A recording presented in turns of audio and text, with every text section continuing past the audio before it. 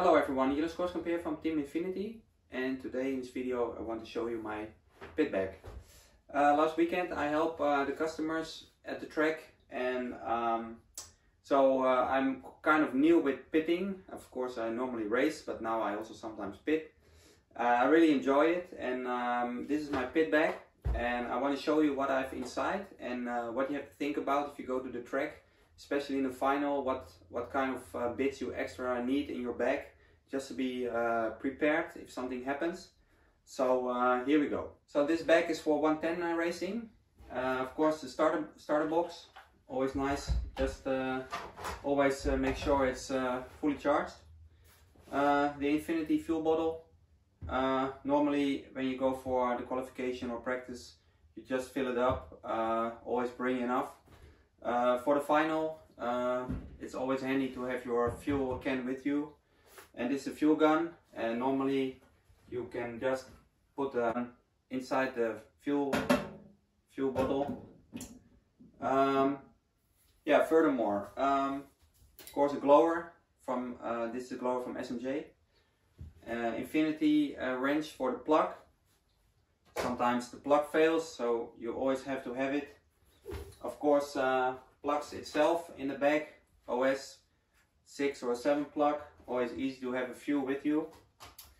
Furthermore, of course, the tool for the engine itself, make it more lean or rich. And then the basic tools like a screwdriver for the wheel, 1.5, 2, 2.5 ball, just to make adjustments, or if you lose a screw, you can always have it ready. Now a few things that I also have in my bag is a small box, and in the box itself there are a few things like an extra shock. You never know if the shock can fall off, you just have it.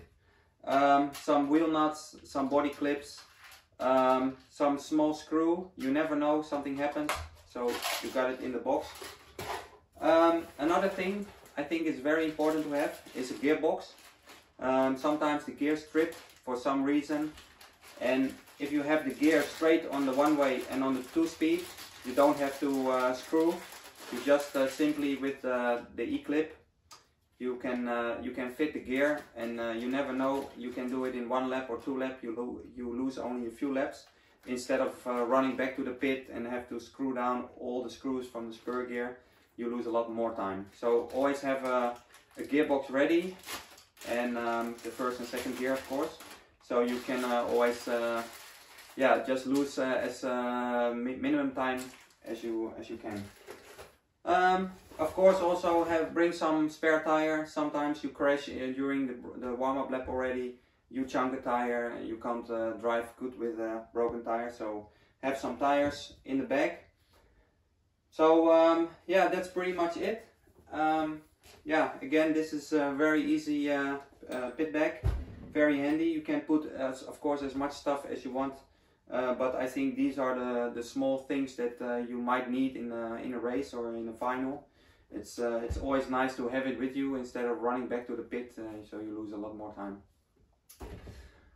Okay, that's for now. I hope this video was helpful, and see you next time.